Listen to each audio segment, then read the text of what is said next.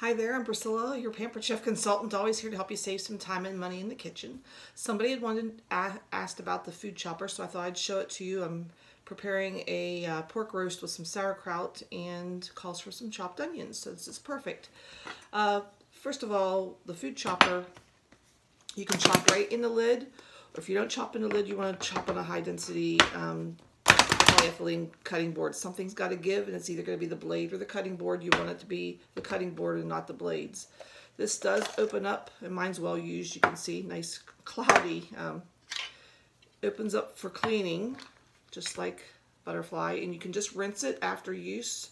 And I can also put it on the top rack of my dishwasher, so it's nice that way.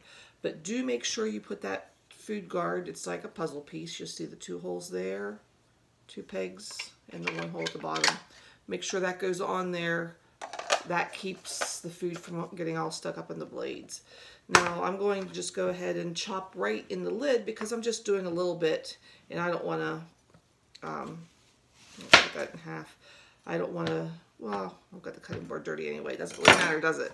But anyway, I'm good. That way I can just dump it right into the pot. So just out of the way. And I should have showed you beforehand. And you can make it as finely chopped as you want, or, you know, if you've got somebody, I've had people who their families don't eat onions, and they say they've made essentially onion juice. So I'm going to sprinkle that over top of my pot here. And I've got my rock crock on the stove top. I'll show you here in a little bit.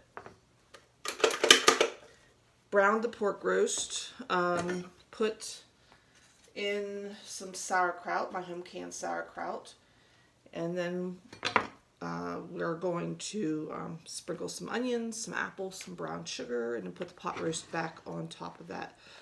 See if I can do this without making a mess. Okay, those blades rotate around with every plunge you make. So you've got like 10 blades just rotating around, so you're going to make your job 10 times faster pretty much. And you don't have to worry about all the tears with the onions, and you can also, like I said, you can also, I want to make this sprinkle a little bit finer so it blends in really good with the, so you're in control. So if you've had you're in control of how big or how small your food is chopped. So if you've had a really bad day, you might chop it really, really fine. If you've had a great day, it doesn't take as long. But I always said the mood matches the size of the food. So it is a great stress reliever as well as a great chopper. So I hope that helps you out a little bit. If you have any other questions, please let me know. Comment below, and I look forward to helping you. Have a great day, everybody. Bye-bye.